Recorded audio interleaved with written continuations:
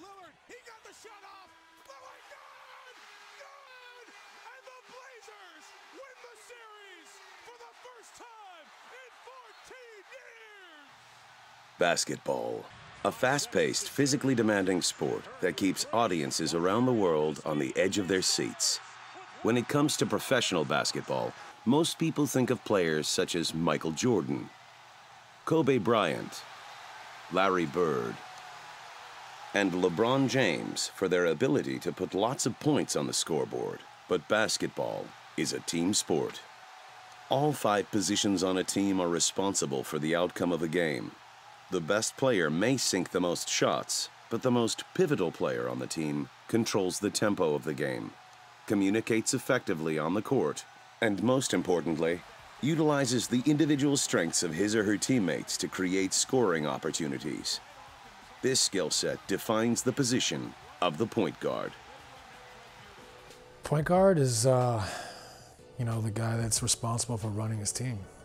I think it's a really difficult sport to play without a point guard. Because I think everyone has individual responsibilities, but very few positions or roles on the court have the responsibility of everyone. Point guard is a key component of any successful team. You look at some of the most successful teams in the history or in the country that win at the highest level, and all of them have elite point guards that are distributing it and scoring and running the show as a coach would want at a very high level. Controlling the tempo of a game involves both slowing down and accelerating the momentum of the team when in possession of the ball. Either strategy can be implemented, but certain situations will force the point guard to use one or the other during the game. Slowing the game down and speeding the game up is controlling the tempo. You have to know when it's how much time is on the clock, the shot clock, whether it's 30 seconds or it's 9 seconds. You have to take good shots within those possessions too for it to be counted as a good possession, so it's controlling the game. My philosophy is you need to give the point guard a lot of freedom and a lot of ability to make decisions and be creative. We like to play an up-tempo style of basketball where we're running, we're pushing the basketball, and you've got to be able to trust the point guard to not turn the ball over and make good decisions. The fast break is a scoring opportunity in which the ball on defense is turned over and in most cases given to the point guard to move up court as quickly as possible for a potential basket. Why the point guard?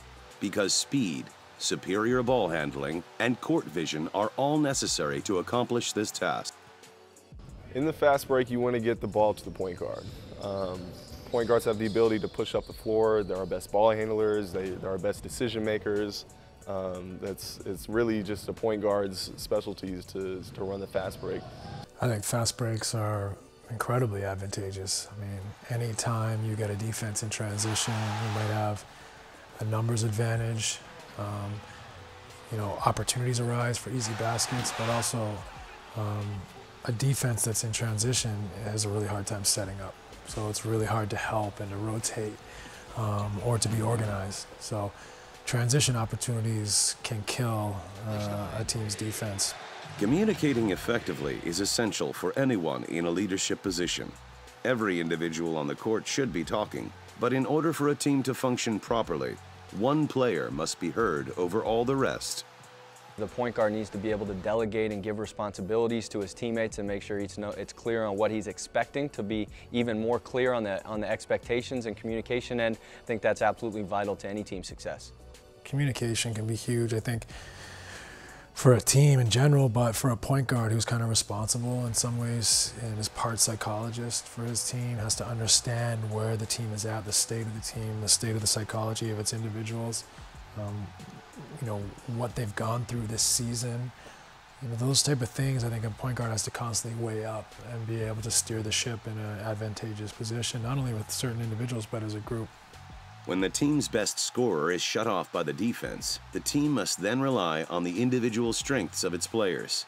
The point guard knows these strengths and uses them in a coordinated manner to create an entity much stronger than a single player, an efficient team.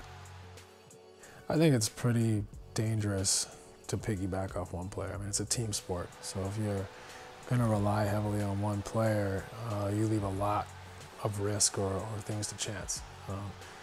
I think that obviously 90% of teams have a best player that you're going to lean on, but they have to be supported. So how does the point guard bring all the pieces of the puzzle together?